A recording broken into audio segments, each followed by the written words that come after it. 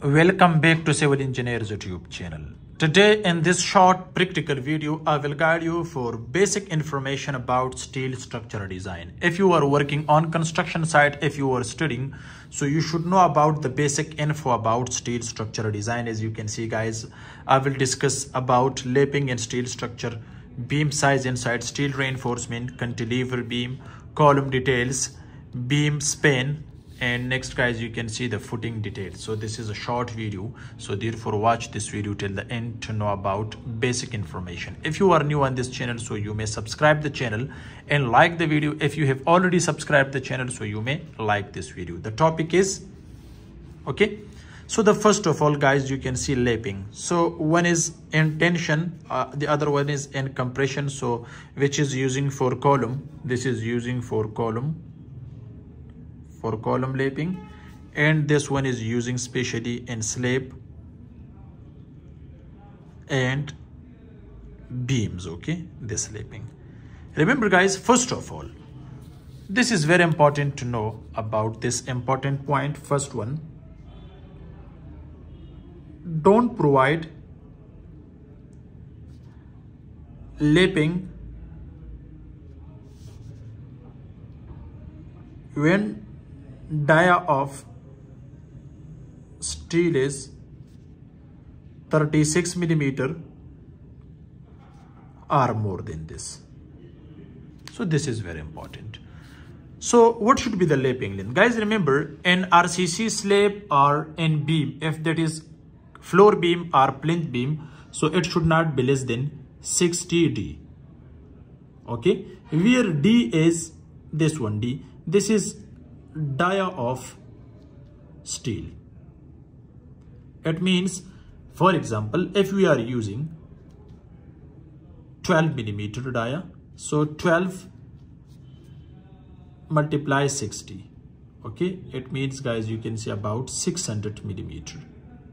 So this is the lapping length for beam if we are using 12 millimeter. If we are using 16 millimeter, so 16 multiply 6, then you will get the length of lapping length. Okay, if that is in beam or in RCC slab. Okay, if that is plinth beam or every beam. Okay, but if that is in horizontal, so you can use this one. Okay, next guys, if you see the lapping is inside the column. Okay, so where you can provide the lapping, I will guide you in next video.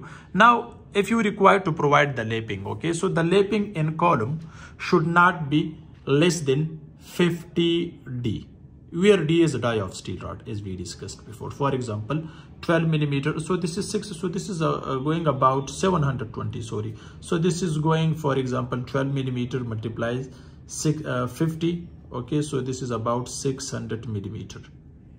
Okay, and the lapping is not allowed to provide at the bottom or next. For example, this is bottom and this is top, not at the distance of after, or you can say don't provide at the distance of h/2. I will guide you, but this is very important as we discussed before. Next guys, the second one, the beam size for normal residential building. If that is G+1 story or ground floor, so don't use size of beam. Guys, you can see size of beam, don't use less than 9 inches by 12 inches.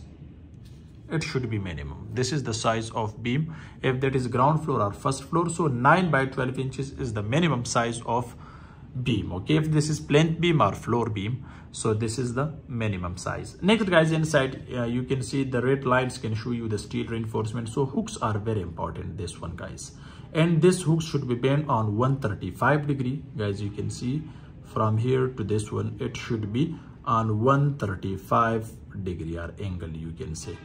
Okay, next, and its length guys, you can see this length in this one should not be less than 75 millimeter, or you can say 3 inches or 3 inches. Okay, remember this important point.